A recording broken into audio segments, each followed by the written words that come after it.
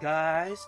Once again, thank you for keep on watching my videos, and I hope you are all learning and enjoying it as well. Now, let's have first Marvin or lab quote. According to Johann Wolfgang, and I quote, "Knowing is not enough, we must apply. Willing is not enough, we must do." We have our own dreams, ambitions, goals and plans in life. So we need to apply all of our learnings that we encounter in our everyday journey.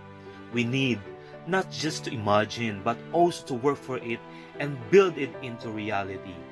This is also related to the other saying, action speaks louder than voice. Apply those what we have learned and do for what we can do now, and because we are in Makati, make it happen. Alright. I stand corrected for what I've said from the last topic we had about GCF. Again, GCF is also known as GCD.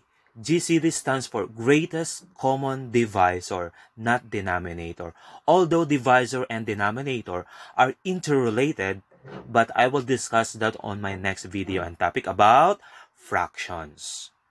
Welcome again to our Matanong. Hit pause if you want to read, analyze the problem, and solve it. Pause it now. I think you are done. We will discuss and solve this after my discussion. So keep on watching and check your work later. Our topic is all about LCM, least common multiple. Just like what we did to our topic GCF, let's review again some key points to be used in this topic. First, synonyms of least is the smallest. Smallest is the most commonly used in most of the problems. Next, you mastered already the 4 basic operations, especially multiplication and division. Then, don't forget about divisibility rules so that it is easy to think numbers divisible by any given numbers.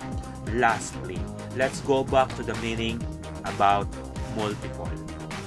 Multiple is the product result of one number multiplied by another number. Example, 3 has a multiples of 3, 6, 9, 12, 15, and so on and so forth. Why? Because when you multiply 3 times 1, you got 3. 3 times 2, you got 6. 3 times 3, you got 9. 3 times 4, you got 12. 3 times 5, you got 50. And so on and so forth, no? That's why these are the multiples of 3. Or you are just keep counting by 3. Alright. Let's discuss now on how to find the LCM or least common multiple. The commonly used again in finding the LCM, just like the same with the GCF, is traditional method. This method is also called as listing method. Listing method, why? Because we are going to list down all the multiples of a given number. Just take for example, LCM of 3 and 4. First thing to do is to list down all the multiples of 3, or just skip counting by 3. We have 3, 6, 9, 12, 15, and 18, and so on and so forth. And multiples of 4, 4, 8, 12, 16, and so on and so forth. Now, by looking at all the multiples of 3 and 4, what number has a common multiple? Just focus on the multiples. Now, if there's more than 2 or more, you just focus on the least one. That's why it's least common multiple, yung pinakamababa. Is there a number that can be seen multiple from 3 and 4? Yes, we have 12. Now, that is our answer. LCM of 3 and 4 is 12. What if there are several given numbers, just like 12, 48, and 72, and 4 given numbers? Is it applicable to use traditional method? No. You will take time. So, just like what we did, we will use continuous division in finding the LCM of 3 given or more numbers. Let's proceed now let us use continuous division in finding the LCM. Alright. Find the LCM of 24 and 36. The same procedure. List down all the numbers, 24 and 36. Think of a number or any factor divisor that can be divided both the number. What is the number? 2. 24 divided by 2 was 12. 36 divided by 2, we have 18. What is the number can be divided by 12 and 18? We have 2. 12, 18 divided by 2, we have 6 and 9. Is there any number that can be divided by 6 and 9? Yes, we have 3. 6 and 9 divided by 3, we have 2 and 3. Is there any number can be divided by 2 and 3 other than 1? Nothing. So therefore, stop there. And this time, since we are getting the LCM, you are not just listing down all the numbers on the left, but you will include also the numbers at the bottom. We have, again, list down all the numbers on the left and at the bottom. Okay. Why? Because this is LCM. Just follow what is the first letter. L is just like letter L. Okay, list down all the numbers. We have 2, 3, 2, and 3. Then, multiply. Okay, 2 times 2, we have 4. Times 3, we have 12. 12 times 2, we have 24. And 24 times 3, we have 72. We have the LCM of 24 and 36, 72. Now, let's have another example. What if our given is 3 given numbers? 54, 96, and 72. Now, list down again. 54, 96, 72. We have what number? 3. Okay, 54, 96, 72 divided by 3. We have 18, 32, 24. What number can be divided? We have 2. 18, 32, 24 divided by 2, we have 9, 16, 12. Is there any number that can be divided in all given numbers? Wala. Meron lamang dalawa. But you will not stop there. Since LCM po ang ating kinukuha, you can now divide. If there are 3 or more given numbers, you can apply or divide also at least 2 given numbers. So, kahit dalawa lang ang pwede mong ma-divide sa given number, you can divide. Okay? But if there is a number that can be divided in all given numbers, mas okay. Pero kung wala nga, kung dalawa lang ang pwede po tayo ngayon mag-divide. Example, 9, 16, 12. What do you think is the number that can be divided in any 2 of the given numbers? 3. 3 can be divided or applicable to 9 and 12, right? But 16, we cannot divide. So what we will do, take note of this. Now, 9 divided by 3, we have 3. 12 divided by 3, we have 4. Now, what will you do? 16 divided by 3, my remainder. So what will you do? You just copy the number 16. Okay? If the number can't be divided, you just copy. Okay? Now, 3, 16, 4. We cannot divide again to all the givens. Now, what is the number that can be divided?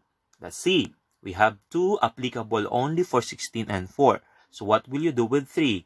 Just copy. Okay? 16 divided by 2, 4 divided by 2, we have 8 and 2. Now, is there any number? Yes, we have again 2. We have 8 and 2. But 3 is not applicable. So what will you do? Just copy 3 and 8 divided by 2, 4. 2 divided by 2, we have 1. Is there any number? Wala na. So stop there. Then proceed. List down all the numbers on the left and at the bottom. We have 3, 2, 3, 2, 2, 3, 4, 1. Then, multiply. You can include 1 or pwede namang hindi na. Okay? So, bahala kayo. Wala naman. It's not big deal. It's either you include 1 or hindi na. Okay. Then, multiply. 3 times 2, we have 6. Times 3, we have 18. 18 times 2, we have 36. 36 times 2, we have 72. 72 times 3, we have 216. Then 216 times 4, we have 864. So LCM of 54, 96, and 72 is 864. Let's proceed. Another solution. What if I have another solution? Is there any problem with the answer? Nothing. It won't affect the answer. Still, we have 864. Look at my example there. I have different solutions. Okay? So, if you want to review it, just pause. Hit pause. Now na. I think you are done. Let's proceed to the last example. What if our given are 4 numbers? Same procedure. List down all the numbers. Divide the number to a common divisor or factor. We have 2. Divide all the given numbers by 2. We have 8, 24, 40, 48. What is the number? Again, divide by 2. We have 4, 12, 20, 24. Then, what's the number? Divide by 2. What's the answer? 2, 6, 10, 12. Do you think? Again, divided by 2. So we have 1, 3, 5, and 6. Do you think there is a number that can be divided in all given numbers? Wala. So, choose 2 or 3 numbers that can be divided in a number. We have 3. Okay, so 3 is applicable only to 3 and 6. That's why copy 1, 3 divided by 3. We have 1. 5 is not applicable, so copy 5. 6 divided by 3, we have 2. Is there any number that can be divided from 1, 1, 5, 2? Wala no. So stop there. Next procedure, list down all the numbers. 2, 2, 2, 2, 3, 5, 2. I did not include number 1. So therefore, multiply. Multiply the numbers. We have 480. So the LCM of 16, 48, 80, and 96. I will show you another solution. Yeah. What's the difference of 2 solutions? Okay, the first solution that I have are the solution if we are going to think a prime factor. No, when we say prime factor, a number that has only 2 factors, 1 and itself. But if there is no direction that you need to think of prime factors, you just go to my next solution, my second solution. As long as you have the right number that can be divided in the given numbers, there is no problem. So therefore, our answer is 480. Let's come now to math try nga! Get out now your piece of paper. Find the LCM of the following numbers using the continuous division method. Practice using continuous division method. Let's start. Number 1. What is the LCM of 8 and 14? You have your own time. Hit pause now na. Okay, I think you are done. Let's reveal the answer. 8 and 14 has the answer 56. Okay, that is my solution. And if you have any other solution, it's okay. As long as you got the correct answer, 56. Okay, let's proceed. Number 2. What is the LCM of 15, 45, and 60? You have your own time. Hit pause now na. I think you are done. Let's reveal the answer. We have 180. See, compare your solution to my solution. And if you got 180, congratulations. You got it! Now, let's proceed to number 3. 12, 18, 24, and 30. Find the LCM. You have your time. Hit pause now na. think you are done. Let's reveal the answer. This is my solution. Okay, our answer is 72. You got the correct answer. Congratulations! Okay, let's come now to Matanong. Marie is packing equal number of apple slices and grapes per snacks. She bags the apple slices in groups of 12 and the grapes in groups of 14. What is the smallest number of grapes that she can pack? What do you think is the clue word or clue words in the given problem? Yes, we have the words smallest number. See, this is the application of our topic. Finding the smallest number of any given numbers. What are the given numbers there? We have 12, groups of 12 for apple. We have groups of 14 for the grapes. So, ang tanong is, mga ilang bilang ng grapes ang pwede niyang ipack kung sa bawat pack ay mayroong 14 packs. Now, what is the smallest number para eksakto, walang labis, walang kulang? So, we will get now the LCM of 12 and 14. What is the number can be divided? We have 2. Then 12, 14 divided by 2, we have 6 and 7. Is there any number that can be divided? Wala na. So therefore, multiply 2 times 6 times 7, we have 84. So the answer to our problem is 84 grapes. That's the smallest number that can be packed by Marie. Congratulations to those who got the correct answer. Now, I think it's mathematics time. It's mathematics time. It's mathematics time. Get ready. Let's sing hard. Boom, boom, boom, boom, boom. Find the LCM of the following numbers using the continuous division method. I have again 5 numbers to answer. Get ready your paper. Here are the numbers. 1, 2, 3, 4, and 5. You have your own time. Get your paper now. Start answering using the continuous division method. Hit pause now na.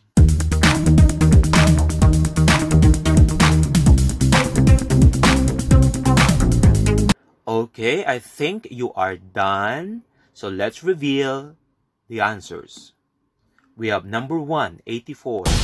Number 2, 180. Number 3, 216. Number 4, 480.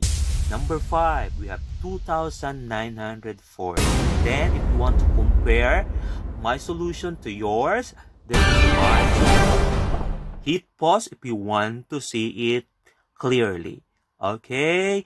Congratulations to those who got perfect score! Yay! Let's reveal Matanong. Now, this is your assignment. Romina ordered the pizza. It was divided into 8 equal slices. She ate 3 slices right away and another slice after an hour. What fraction of the pizza did she eat? This is your assignment, and the answer will be revealed on my next video. So keep on watching, guys. Once again, thank you for keep on watching my videos. Don't forget to subscribe. Simply Marbs. Bye-bye. God bless and happy learning.